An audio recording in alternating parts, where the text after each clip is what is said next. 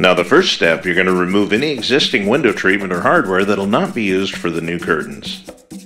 Mount the rod brackets on the farthest edge from the window where you have a wall stud and a couple of inches above the window opening, as seen here in the circles.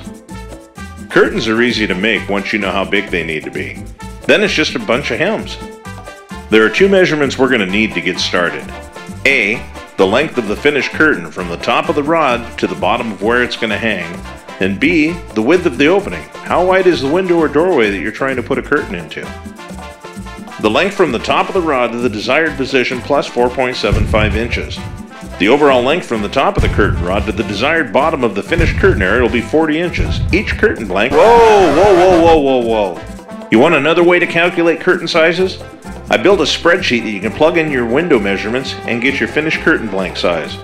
See the video description for a link. Now you can buy fabric at the fabric store, but I wanted to share a couple of options you may not have considered. Thrift stores sometimes have cast-off fabric remnants for a fraction of the cost at the fabric store, and it's good for the environment to reuse or recycle.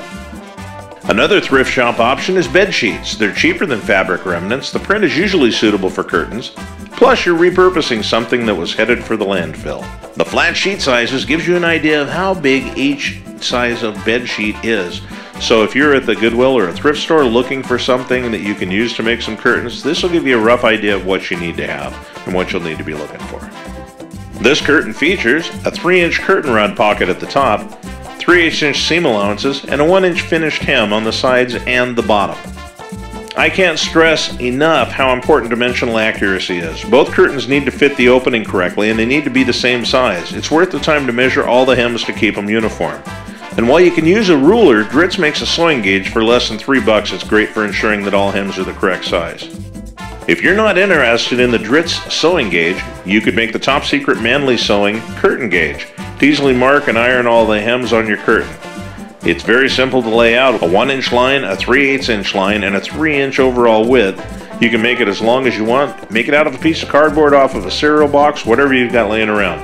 Warning, make sure there's no adhesive on the gauge as it will melt onto your iron or your fabric. Don't ask how I know this. Using the gauge is very straightforward. Starting with the 3/8-inch line, fold the edge of the fabric up to the 3/8-inch line and press it flat with an iron.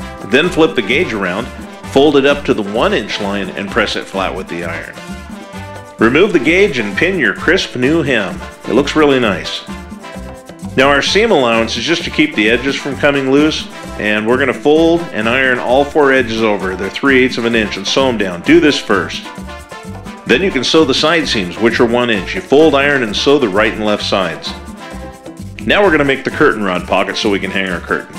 Fold the top edge down 3 inches, iron the seam, and sew the bottom edge of the curtain rod pocket. This should be pretty easy because our curtain gauge is 3 inches wide, so you should be able to put it in there and get your 3-inch crease all the way across it. So make sure you iron it down and sew it. To get the bottom hem where you want it, you're going to test hang the curtains so you can pin the bottom hem where you'd like to have it. Then iron the seam and sew it. How'd they come out? I think the new curtains look great. So far my cat Boots hasn't damaged them. The curtains let the breeze in and they remind me of when I was a boy. Everybody had curtains.